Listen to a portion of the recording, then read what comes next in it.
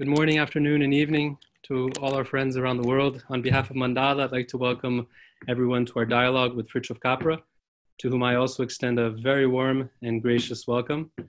Before I formally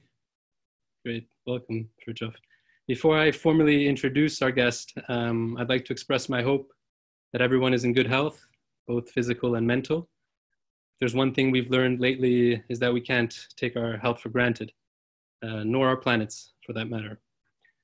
I'd also like to take the first 2 minutes of our time together to give some context, show us why today's dialogue with Fritjof is so fitting, both in terms of space and time. For that, allow me to take you back to 2006, when I co-founded Mandalah, which today we define as a conscious innovation consultancy.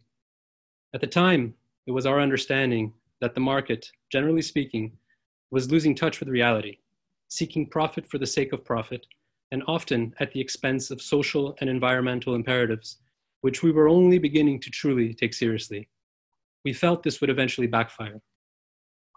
So we began helping organizations of all shapes and sizes around the world innovate from a place where profit and purpose intersect. It was our hypothesis then, and our conviction today, that the future of business is and must be purpose-driven. Recent events have shown us why. Purpose means you're doing something for the world. It brings value and meaning to people's lives, and it keeps our planet healthy and resilient. The challenge now for everyone is coherence, ensuring that one's purpose is alive and thriving in all touch points of an organization. This is what we are working towards today at Mandalah. Now, for all of this to happen, organizations, they need to see the place they hold in their greater ecosystem. They need to understand the ripple effects of the decisions they make. And they need to make a choice around the legacy they want to live today and leave behind tomorrow. This is where a systems view of life becomes crucial, showing the interconnectedness and the inseparability of who you are as an organization and the society and planet you are part of. Only by seeing the bigger picture and your place within it can you decide the impact you want to have. This is what's at stake for every leader in politics, business, and civil society at this very moment. And this is why having Fritjof with us today is such a blessing. Fritjof is a systems theorist, scientist, researcher, author, and educator. He's the founding director of the Center for Eco-Literacy at Berkeley, California, where he lives with his family. But more importantly, having known him for close to 10 years now, I can say Fritjof is a generous man with a beautiful soul. So thank you so much for being with us, Fritjof.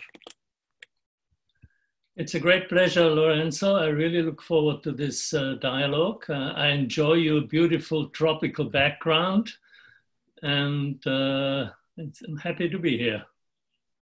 Great. To everyone that's watching, please feel free to introduce yourselves and send your questions in the chat box. Remember to send your message to all attendees so that everyone can see what you've asked. We'll try to get to as many questions as possible. And the first 10 questions that we don't get to, Fritjof was kind enough to agree to answer them in writing over the coming days. So to be honest, Fritjof, I have enough questions that would take us through next week. So to be honest, picking and choosing won't be easy. Yes. But I think we have an obligation to begin with the obvious.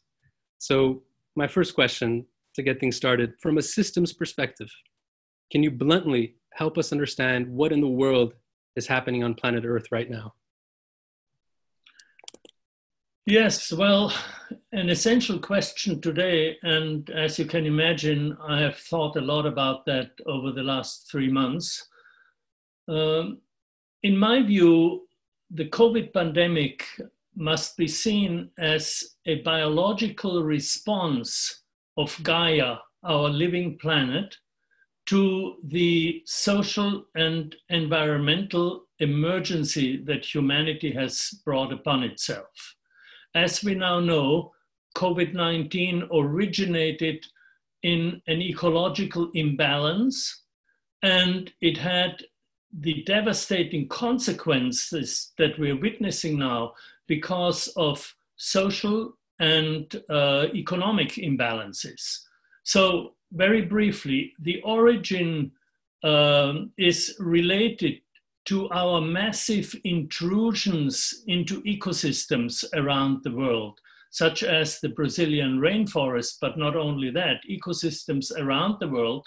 And one of the many harmful consequences of this impact has been that viruses that used to live in symbiosis with certain species of animals where they did no harm, jumped from those animals to humans where they are toxic and even deadly.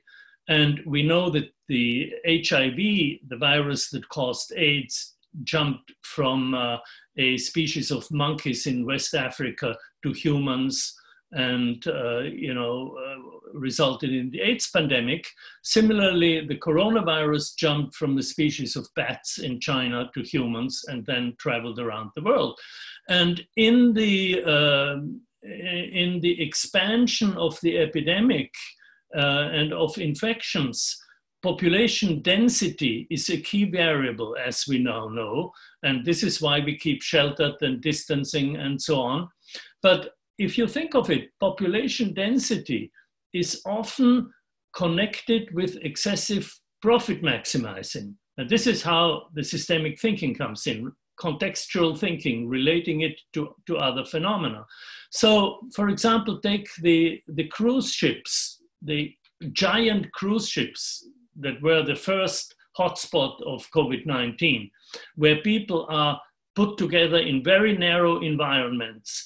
They keep the cabins very small on these cruise ships. Why? Because they want people to stay mostly in the restaurants and bars and boutiques to spend money and not in their cabins. Other forms of mass tourism were hotspots. Then people living in crowded environments because of economic inequality. People who work in these awful meatpacking factories, again, very tightly together. Well, these factories shouldn't exist in the first place. But now you see, the COVID pandemic shows us that during this time, questions of social justice and social equality, which before were issues of politics, of left versus right politics, now become issues of life and death. So, Gaia is teaching us some very important lessons, and the question will be, will humanity listen and act accordingly? Let me bandwagon on your last comment about the social equality and economic justice. It's no secret to anyone that the neoliberal free market and visible hand paradigm, it's been challenged, perhaps like never before. And the world may seem to be richer in an absolute sense, but certainly not wealthier in a relative sense, as seen through the continuous widening of the inequality gap. And in fact, money and wealth are two different things, as you've mentioned in some of your articles. I think everyone would agree that there can't be prosperity without economic justice and social equality. Can you help us understand the fundamental fragilities with the current economic system, and how do we address them systemically? Because it seems like this has been kind of a tragedy in the making for decades now, right? Yes. So how do we kind of do a pit stop and then change course? Yes. Well, let me first say a word about what systemic thinking is, putting on my hat as a teacher here. What we are seeing today is a fundamental change of paradigms from seeing the world as a machine composed of separate objects to understanding it as a network of relationships and, networks within networks. Now, a network, as everybody knows, is a certain pattern of links, of relationships. And therefore, thinking in terms of networks means thinking in terms of patterns and of relationships.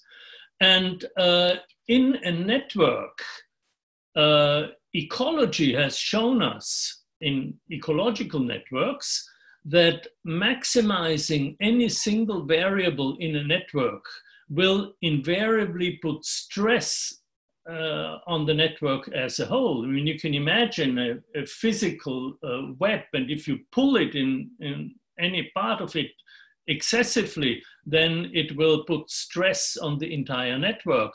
And so maximizing profits, maximizing economic growth creates these vulnerabilities in the economy as a whole. And what we are seeing in our neoliberal economics is an irrational, and I would say pathological obsession with quantitative economic growth. It should be obvious to anybody that continuing growth on a finite planet is not possible. It's ridiculous that most of our economists and politicians still hang on to this illusion that we can grow and grow and grow. So what we need very urgently, in my view, is a fundamental shift from quantitative to qualitative growth. Because growth, of course, is an essential property of life. All living organisms grow, but they don't grow in an unlimited way. In an ecosystem, for instance, certain things grow while other things decline, disintegrate, and release their components, which become resources for new growth. So this kind of multifaceted growth, which is well known to biologists and ecologists, is what I call qualitative growth. And that's what we need in our economic system. And Fritjof, what happens if we don't transition to this type of mindset? I think we can obviously feel very inspired and enthusiastic about the possibilities that this crisis is giving us to switch courses, because to a certain extent we're feeling this in such a profound way that the trauma associated with it gives us a window of opportunity to kind of do a self-critique and to change. But don't we need to consider the very dangerous alternative of not shifting courses? So what does systems theory say about a system that's fallen terminally ill? That has it reached irreversibility? Is there a point where there's no more margin for resilience? So what does the death of a system actually look like? And what are the right preconditions for life after death? So what does the rebirth of a system look like? Yes, yeah, actually, the systems view of life gives us a very interesting perspective on this. What I call the systems view of life, and which I synthesized in my recent work in my textbook, which is called The Systems View of Life, co-authored with Pierluigi Luisi. This view is a view that is based in part on complexity theory, one of the most exciting developments in mathematics and in science. And complexity theory has shown us that living systems, which, as we all know, generally maintain themselves in a state of balance known as homeostasis, every now and then reach points of instability where there may either be a breakdown of the system or a breakthrough to a new state of order. And this breakthrough, generally known now as emergence, because a new order emerges. This emergence is, one of the key discoveries of complexity theory and can be applied to our current multifaceted crisis. There may be a breakdown and human civilization may just disintegrate, or there may be a breakthrough to a new order, which would be an order of ecological balance and social justice, an order where we value the values of human dignity and ecological sustainability. Are there specific signals that we can be attuned to that would lead us to believe that we're moving towards one direction and not the other? Or is it the kind of thing that just time will tell? Well, I think, to quote one of my heroes, Bob Dylan, the answer, my friend, is blowing in the wind. We don't know. We are at knife's edge now. Obviously, we are seeing the lethal elements of our crisis with, temperatures in the Arctic rising, with, huge fires around the world, hurricanes, inundations. We see all the effects of the climate catastrophe, which, my fellow activists and I warned about 30 years ago. you know. And now we're living it. We're seeing the effects. And so, but we are also seeing positive effects that ecological awareness and systemic thinking is growing. We now have a global civil society to which Brazil contributed enormously with the World Social Forum, which was held in Porto Alegre, which I attended. One of them I attended. And so systemic thinking is very widespread in civil society, and it's less widespread but significantly existent in the business world, in business people like yourself and many others who have a new business culture. And sadly, it's least practiced in politics, although there are also some politics who are systemic and ecological thinkers. But, you know, all in all, I think, and we can talk about this in more detail maybe later on, there's also great reason for hope. Let's talk about leadership. I think a lot of us are asking ourselves, what is it that we can do to accelerate this agenda and avoid this climatic apocalypse that we're driving towards for so long? What kind of leadership is most compatible with effective systems change? I ask this within the backdrop of several decentralized movements that are stripping traditional political, social, and economic structures from exaggerated power, as well as the blatant failure of male elites to get the job done right. In fact, countries with women at the helm at this very moment, like Germany, Denmark, Iceland, Finland, Norway, New Zealand, they've managed to preserve the livelihood of their constituents during this crisis, more so than most countries around the world.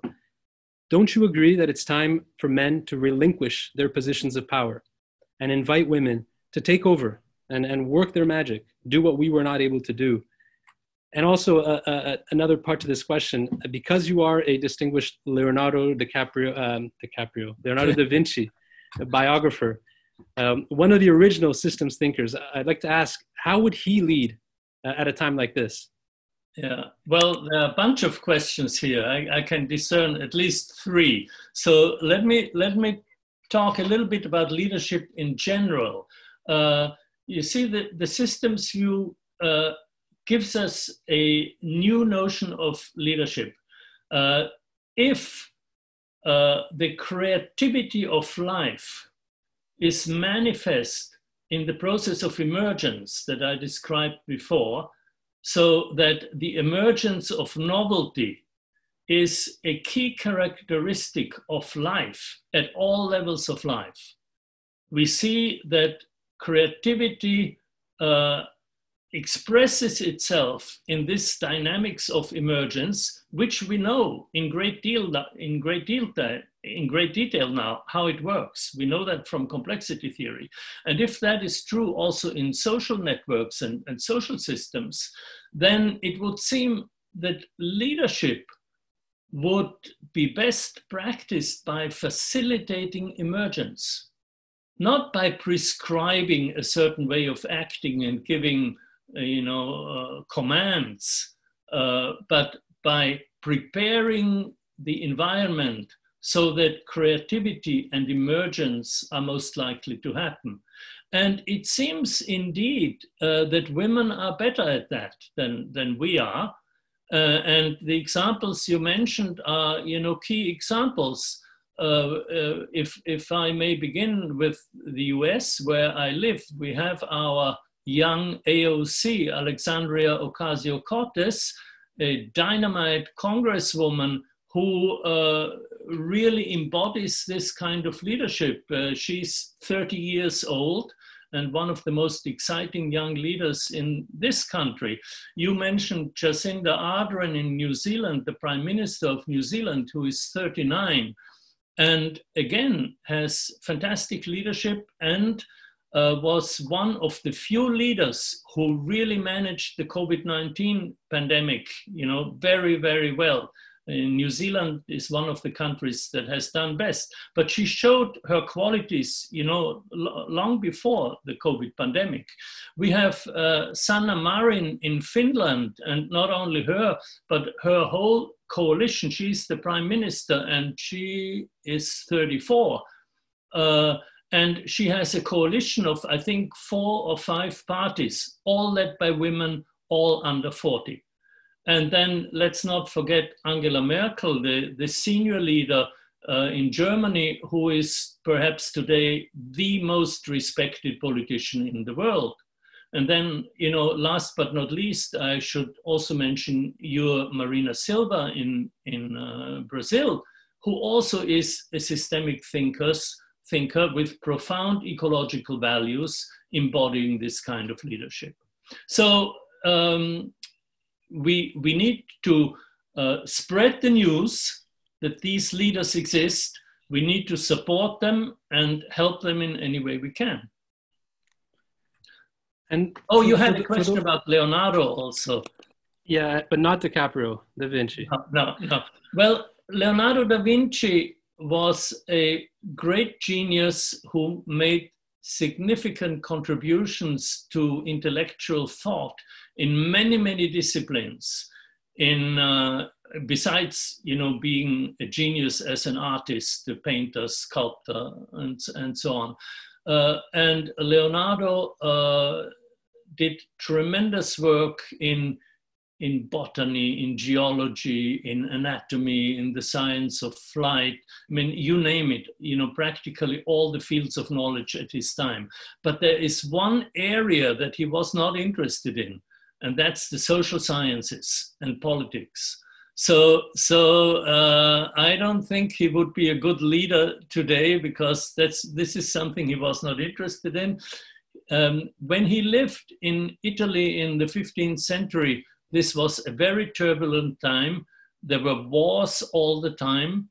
There were, you know, the Venetians fighting against the Lombards and against the Tuscany, the Medici in Tuscany, and the Pope in Rome, and Sicily, the King of France. They were all, you know, fighting each other, and alliances shifted. And they all, whoever was in charge and in power, adored Leonardo, and he had a good time with whatever leader was in power. And so he didn't meddle in any of the politics and was just not interested. We got a message here saying, but Leonardo was a respected advisor to many kings. So maybe he was kind of working behind the scenes. Yes, but I don't think an advisor in politics, an advisor in many other things, in technology, in, you know, among others in military engineering, but he also designed the canals of Milan, which were very important for agriculture and for business in general. So he was an advisor in, I think, in business, in industry, in technology, but not in politics. Right. I want to stick to the topic of leadership, but looking at it more from an individual perspective. I mean, not all of us will be great leaders, but we can all kind of take the helms of our own lives and lead. And what we see is that as we look at society, globally speaking, there is a larger pandemic that's running loose for the past many years. It's the pandemic of mental health. So people are suffering from depression, anxiety, and addiction like never before. And the apparent solution has been to consume more and more and more. Can you speak to the symbiosis between the diseases of the mind that perhaps prevent us from leading our own lives and these civilizational crises? So are we depressed, anxious, and addicted because the world is falling apart, or is the world falling apart because we are depressed, anxious, and addicted? Yeah, an interesting chicken and egg question. Well, you know, my work leads me to believe that the development of the mechanistic paradigm became so excessive that we took it as the truth rather than a very successful model to describe reality. The mechanistic worldview was a revolution at the time of Descartes and Newton and Galileo. This was the new paradigm. Aristotle was the old paradigm. Galileo and Descartes and Newton were the new paradigm. And it was extremely successful, but then, was exaggerated. And we believed that the world was a machine. Now, if you believe the world is a machine, if you truly believe that, then the best way to interact with it is to control it. I mean, when I drive my car, I had better control my car, otherwise I get into trouble. So that's the proper way to interact with machines. But if the world is a living network, then control is not the proper attitude. So there is a sort of balance that we need between control and self-assertion on the one hand, and integration and cooperation on the other. And what I'm seeing is this imbalance, this very broad imbalance in our value system between self-assertion and integration. We have too much competition, too much expansion, extraction, domination, and not enough integration, conservation, partnership. Now, it's interesting that the ancient Chinese sages thousands of years ago picked up on that, on this very essential characteristic of life, this balance between self-assertion and integration, and associated these fundamental Chinese concepts of yin and yang with integration and self-assertion. I say they are fundamental features of life because when we look at living nature, we see networks within networks. We see systems within systems. So every living system is an integrated whole and is also part of a larger system. Being an integrated whole, it needs to assert itself, and being part of the larger system, it needs to integrate itself into the larger system. So there's this balance of self-assertion and integration we need to achieve.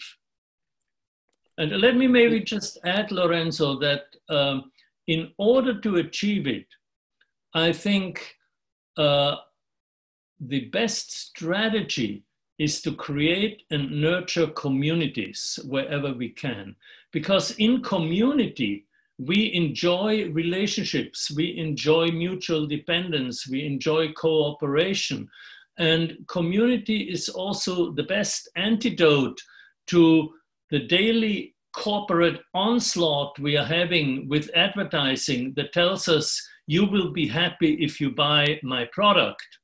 And if we find happiness in human relationships rather than material consumption, in other words, in community, that's the best way to go. And that's the best way to maintain our sanity. You know, Fritjof, this week, your good friend Otto Scharmer from MIT, he wrote a piece where he says that 2020 bears some similarity to 1989 with the collapse of the Berlin Wall, only that today we see a different type of wall collapsing. And I think it's a little bit of what you talked about. It's not a wall between systems that's collapsed, but a wall between system and self, the wall that's kept us separated from each other for way too long. And I think that's interesting because we are our own salvation in a way from this situation that we've created for ourselves. In fact, the other day I was asked what we can do for ourselves to get us out of this crisis. And immediately the word empathy came to mind because I feel like feeling empathy is wired into our biology. Everything from our autonomous nervous system of the heart, our mirror neurons, the intuitive vagus nerve, our mysterious pineal gland at the geometric center of our brains. It seems that whoever designed us did so in a way that we could feel each other's pain and happiness, each other's love and sadness. And yet we know very little about our own biology, and we've numbed ourselves as a society. We don't feel the pain of nature, we don't feel the pain of others, as we potentially could and should. So how do we become empathetic again? How do we make this general anesthesia fade away? I understand that building community is obviously one way to do that, because the conviviality in and of itself creates this kind of exchange of energy, right? Yeah, I would say that building community would be the way to go. And, thinking of what you just said, I would say that nobody designed us that way, but we became that way in evolution. And scientists have shown now that chimpanzees have empathy. So our cousins, the great apes, have evolved in the same way because it presented an evolutionary advantage to be empathetic at a certain stage. And so, yes, community is a way to go. And, I have been to Brazil many times, as you know. And, you were one of my gracious hosts in Brazil and showed me around in Sao Paulo, and I really appreciate the time. So I know a little bit about Brazilian life and Brazilian culture. And I know about the joyfulness and the creativity and the diversity of Brazilian culture. And I have never thought about empathy, but tell me, is that also a special Brazilian trait? Because that could be really a model for the world. That's a tough question to ask. I'm an idealist by nature, so I would want to respond that yes, there's something about the Brazilian way of being that is very warm by design, by essence. Right. But the current reality that we're living here in Brazil doesn't really sustain that. It's a very polarized moment. There's a lot of antagonism. There's a lot of hatred. There's a lot of conflict, and there's a lot of suffering as well.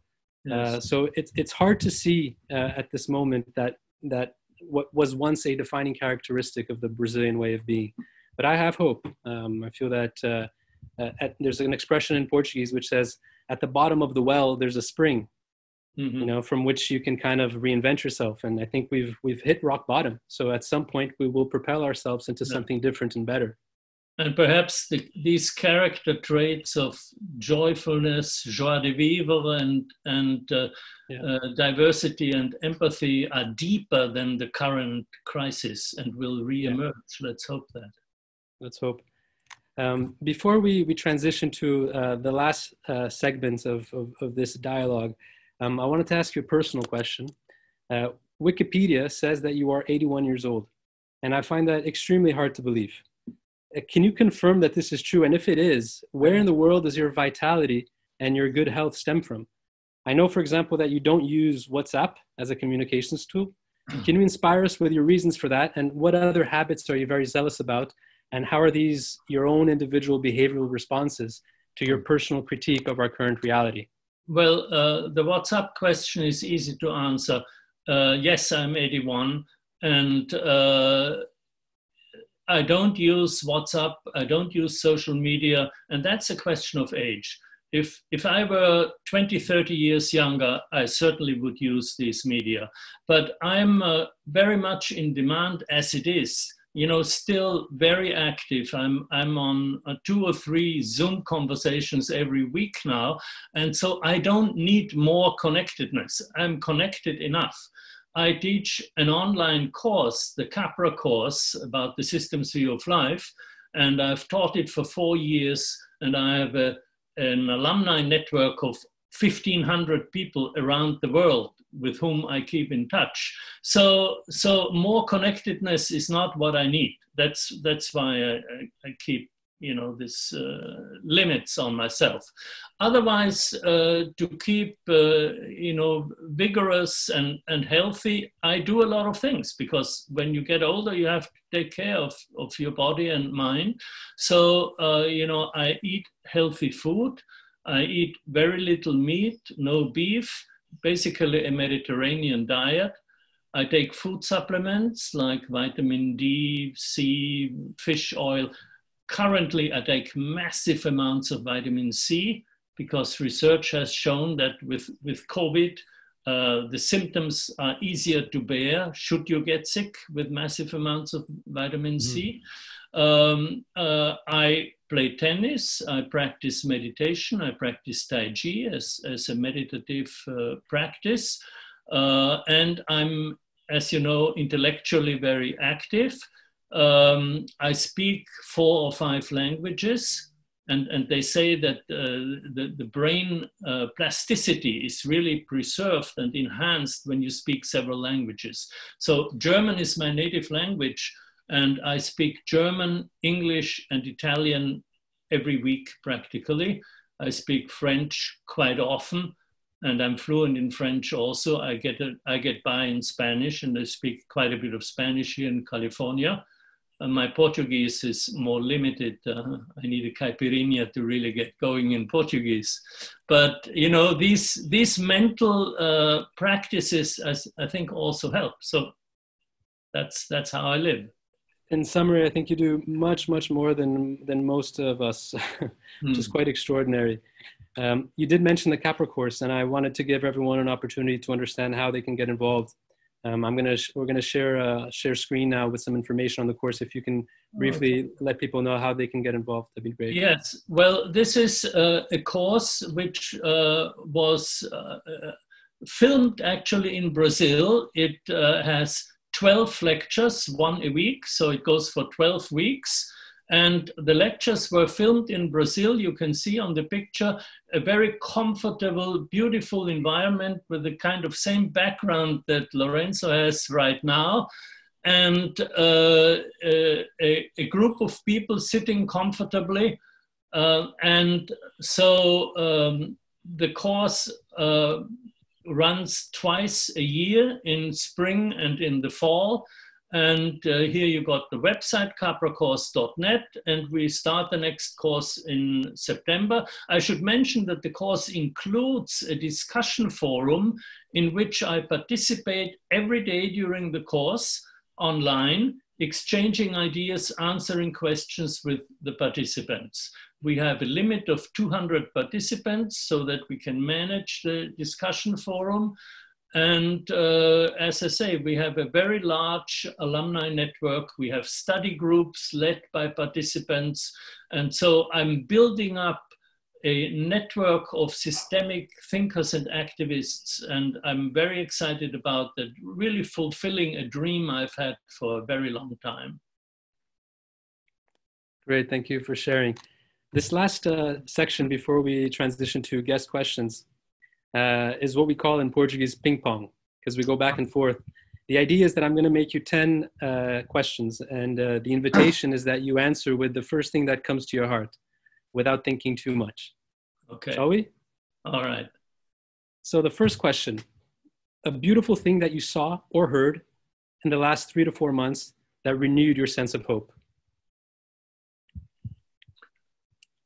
The fact that fish can be seen again in the canals of Venice. If you could choose any one person to have dinner with, who would it be? Bob Dylan. What profession did you want to take on when you were a young child? Actor. What's your favorite word? Love. When was the last time you cried and why? At the outbreak of the pandemic. What keeps you up at night? My work. One word to explain the current pandemic. Crisis. A personal feeling about everything you've accomplished in your life. Gratitude. A book that changed your life. Physics and Philosophy by Werner Heisenberg. Last question, how do you feel right now? Fabulous and very warm. Fantastic. So okay. we'll now turn to our... When I was a teenager, I used to be very good at ping pong, you know? And so I still can do it mentally. There you go. Very happy about that. So we're now going to turn to our guests for some questions, and we'll start with a renowned Brazilian neuroscientist who is conducting truly groundbreaking research around psychedelic-assisted psychotherapy to treat post-traumatic stress disorder. And incidentally, his great uncle, Mario, he wrote the foreword for the Brazilian edition of your book, The Tao of Physics, back in the 70s. Right. So I'd like to invite Dr. Eduardo to ask his question live. Welcome, Eduardo. Hi, Lourenço. Hi, Fritjof. Hello, very nice to meet you. It's a pleasure and an honor to meet you. About 20 years ago, I started reading these books. Yeah. I hope you can recognize them. Yes, I recognize all of them. Yeah, and they were very, very important to me. And about 10 years ago, I also visited the Center for Eco-Literacy in California. I really appreciate all your teachings and books. This one specific, this is the Portuguese edition that has a foreword written by my uncle, a Brazilian physicist. And your books were very important to me. And now in retrospect, I can more clearly understand that they somehow allowed me to have a defense against the pervasiveness of the materialistic and reductionistic approach in science, which is taught not as a useful model, but as you said, as the truth. So in the universities, we simply learn that and it goes unquestioned. And your book helped me to learn how to question the prevailing paradigm. And later on, I somehow kind of took a very risky path in my career as I decided to study psychedelic substances, which some 10 years ago, this was like a suicidal topic in academia. Fortunately, it's not anymore. I'm also trained by Stan Grof, and I know you two exchange a lot over the years. And in this edition of the Tao of Physics, you briefly mentioned in the foreword about Castaneda and the plants of the gods and some of your experiences. So summing up of everything that you talked with Lourenço today, I would like to ask your current opinion and views about this interface of psychedelics, the fields of consciousness and systems thinking in neuroscience, and also, maybe more importantly, the therapeutic potentials of psychedelic-assisted therapy, which is now moving very strongly in science with promises to heal severe cases of PTSD, depression, obsessive-compulsive disorder, drug addiction, and so many of the mental afflictions that more and more people are suffering with. Yeah, well, you are right, Eduardo. The current renaissance of psychedelics is really very remarkable, and it's a renaissance, as you said, that is science-based and therapy oriented. In my personal life, psychedelics played a big role in the 1960s. Which were my formative years. That's where I acquired my basic way of thinking and my values. And I began to read books about Eastern mysticism. I practiced meditation and I experimented with psychedelics. This was long before I met Stan Grof. I met Stan Grof in 1978. And we are close friends and did many things together, had many discussions in private and in seminars and workshops for many years. And recently, somebody made a documentary about Stan's life and they interviewed me. And there is a half-hour interview where I talk about my relationship to Stan's work and the fact that we were comparing worldviews from three perspectives in our seminars: the psychedelic or transpersonal perspective, the perspective of Eastern mystics, and the perspective of quantum physicists. And so this was a very inspiring dialogue. And I can tell you that this half-hour interview, which will soon be available in public, and I'll be happy to send you the link. This half-hour interview is one of the best interviews I ever did.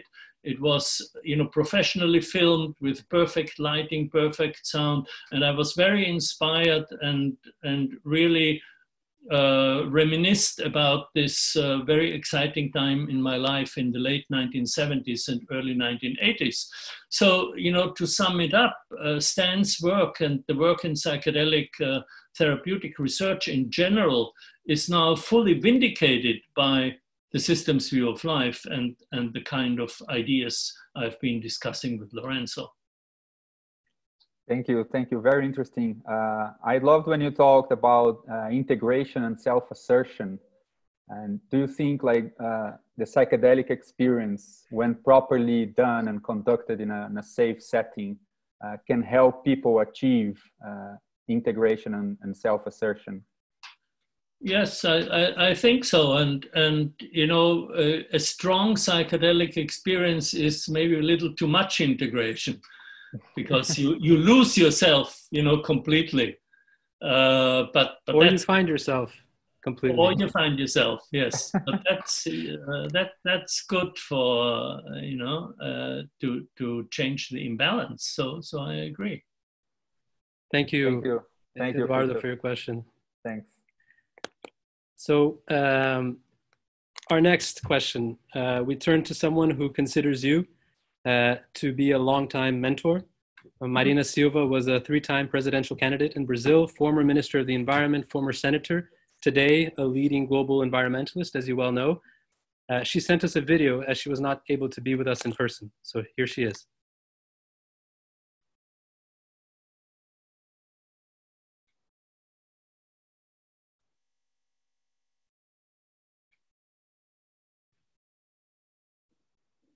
Let's try that again.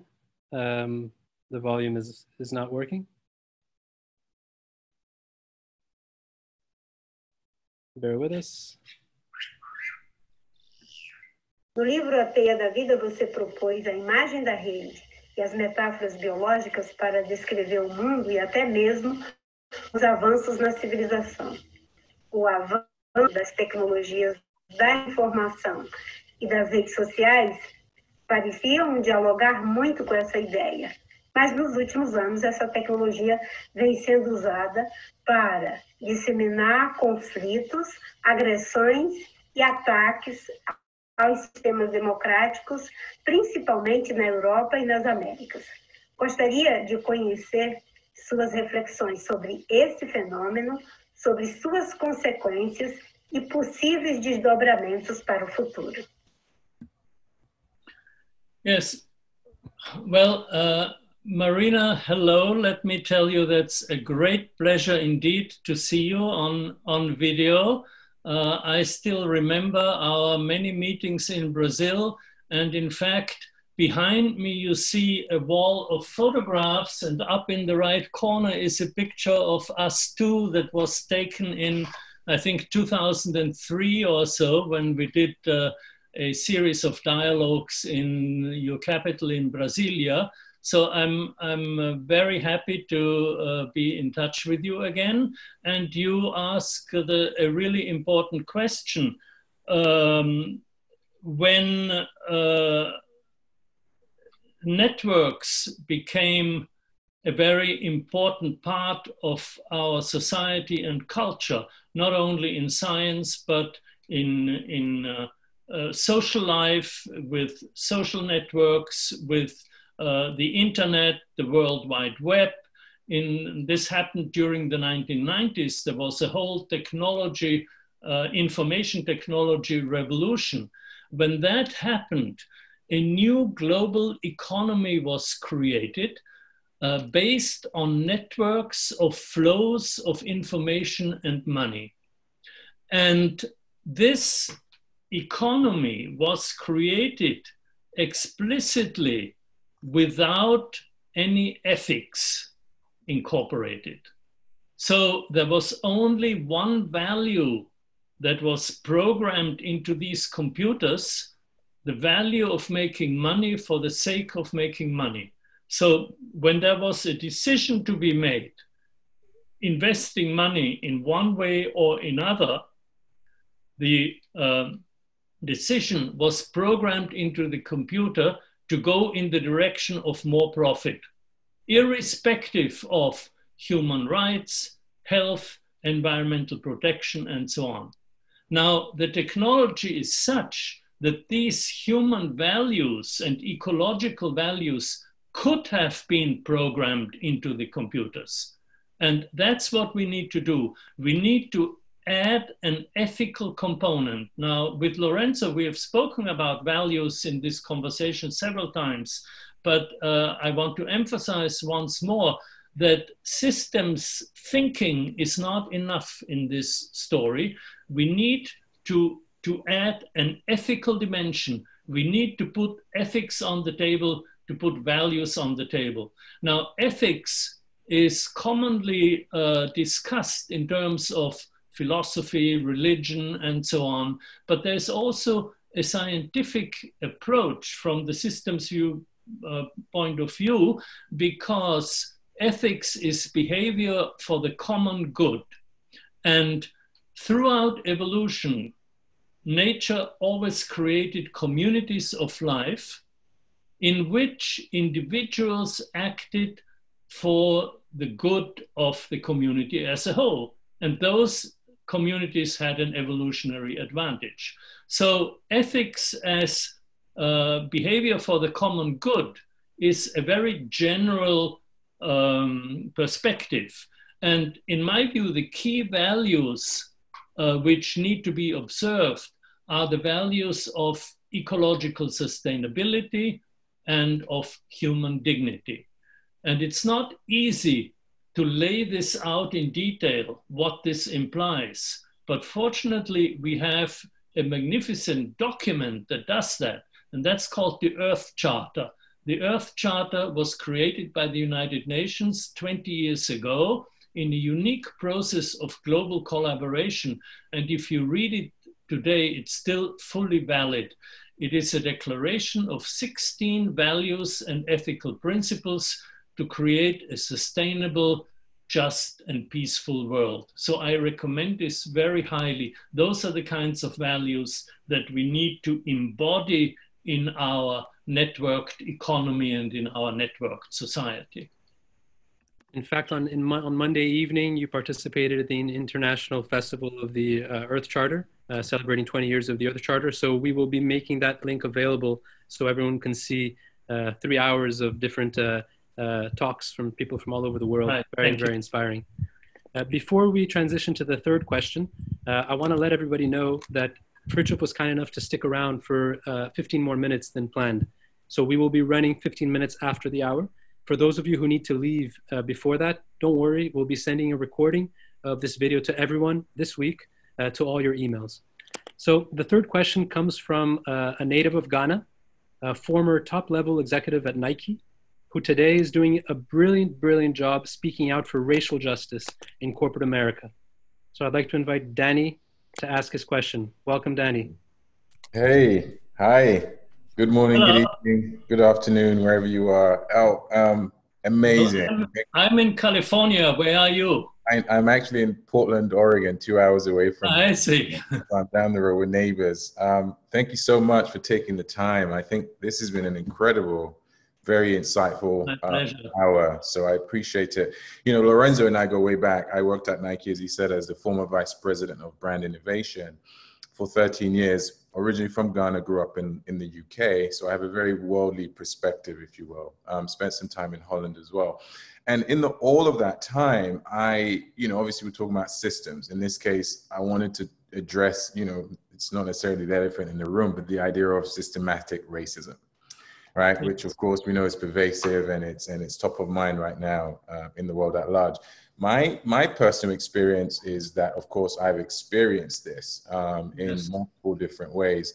And what I found to be really toxic and really damaging was this idea of racism being something that is really death by 1,000 cuts. I think society at large up until this point have described racism as this blunt object of white supremacy. They're violent. You can kind of almost see them coming visually. My experience of racism is way more subtle than that, right? It's subtle. It's oftentimes it goes undetected. It's hard to sort of quantify and validate in order to solve the problem. And so my question is, as you know, in the spirit of, you know, systems and the ways that systems can be used to solve some of these social issues, when you look at something like, you know, these subtle death by a thousand cut racism experiences that a lot of people in the Black community have, it's hard to know how the system can help eradicate that, because I think that type of racism is probably the most damaging psychologically for the Black community. So the question is there a solution to this as we sort of reimagine the future state of the world we live in and the roles that these systems play? And how can these systems help sort of mitigate some of those things? Because I think a lot of the time those things go undetected. Yeah, I think this is a really deep question and a really tough question. And, you know, I can tell you right up front that I don't have an answer because it would really require an exploration, a much longer exploration, but maybe we can do that someday. And you know, sit down really for an hour, you and I, and maybe some other people, maybe Lourenço would be interested in that, and really exploit. What I can say right away is that the COVID pandemic has shown us, as I mentioned before, that social justice is no longer a political question, but is a question of life and death. And it has also shown us that ecological balance and social justice go hand in hand. Today, in my view, the greatest threats to human civilization are the climate emergency and economic inequality. And economic inequality of, you know, is connected with racism in many ways, in many subtle ways. But I really don't have an answer in detail. In recent days and weeks, I experienced this uncertainty at a personal level with the question of statues, you know, the statues in the US that are now being defaced and turned down.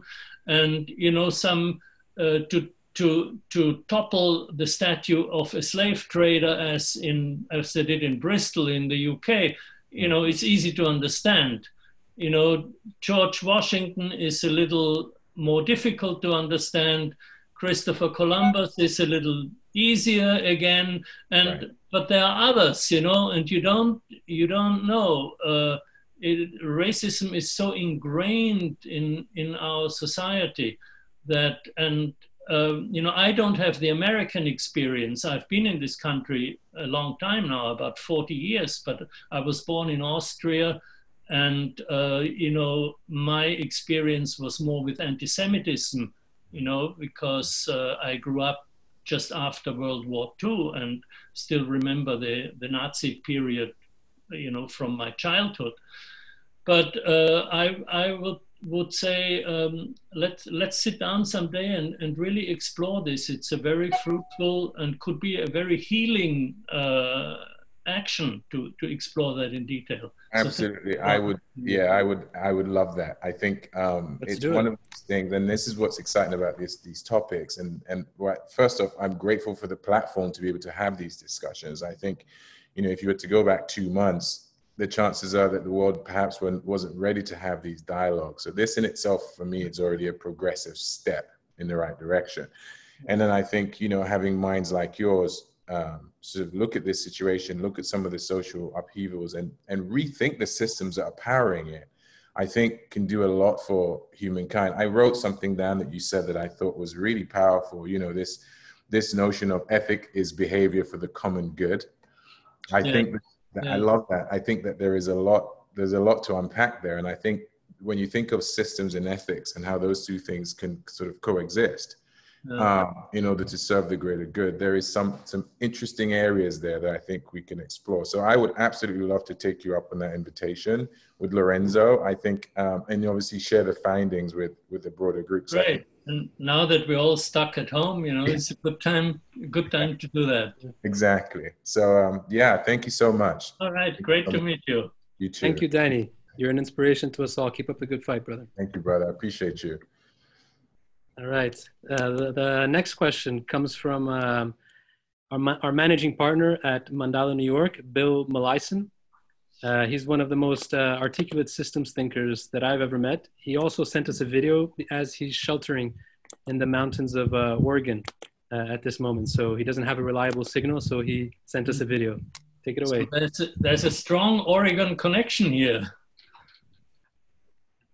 Hello, this is Bill Mehleisen, Managing Director of Mandalah in New York.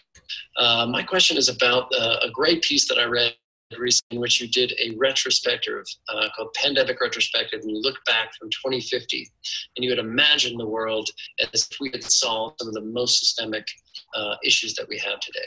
I wonder if you could talk about that process, what you went through, how you got inspired, and then maybe some tips for how we can do this type of work and do these type of future fiction stories on our own.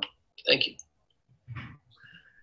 Yes, well, I wrote this piece with Hazel Henderson, and I was inspired to write it because as the pandemic began, we saw that it had many, many tragic consequences for individuals and communities in terms of personal health and, illness and death.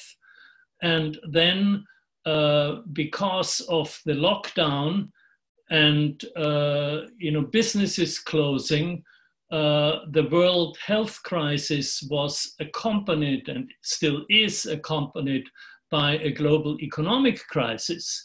So those are all the tragic consequences. At the same time, we got news, as I mentioned already, that since there are no more cruise ships in the Venetian lagoon and other tourists stayed at home, the fish can be again seen in the canals of Venice. That really hit me. And at a personal level, I could see when I look out of my home office over the San Francisco Bay, it was clear, the air was clear as it had been 20 years ago. There was no smog, no pollution, and that's still the case. I also read many news that ecosystems around the world are regenerating life. Life is recovering and flourishing in many, many ecosystems. So while the health and economic news has been very bad, the environmental news has been very good.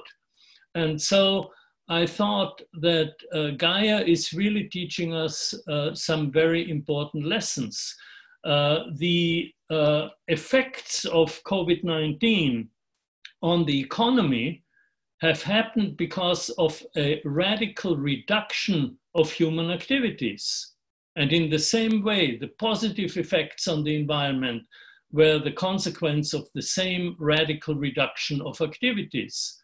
Now, the same positive effects could happen not by radical reduction, but by radical change of human activities. If we had, in the San Francisco Bay, if we had public transportation and electric cars, there would be no pollution. If we managed our tourism more wisely and did more community development locally, ecosystems around the world would still flourish, and so on. So the question is, can we apply the lessons that Gaia teaches us to the climate crisis, to our economic crisis, and the various other facets of our multi-level crisis? So that's the basic idea. Great. We have 2 questions from the chat regarding indigenous culture and indigenous heritage. I think it's more than appropriate that we bring this up, especially since the ancestral traditions of the indigenous people is being absolutely destroyed, massacred here in Brazil by the current government.